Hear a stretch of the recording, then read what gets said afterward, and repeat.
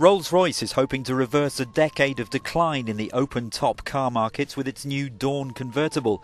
Beyond the reach of mass-market consumers, it's aimed at the super-rich. It's likely that only they can afford to fork out €300,000. The BMW Group is hoping to revive a once stylish status symbol. It possesses a very, what I would call, special sense of la Dolce Vita. A certain seductiveness brought on by that exhilarating feeling of driving with all your wind in your hair. The company hasn't disclosed sales figures for its more expensive Phantom model.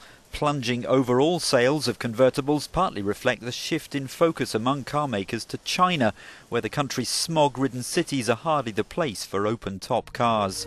The new Dawn is a sign that Rolls-Royce believes there's still a market for those with the money.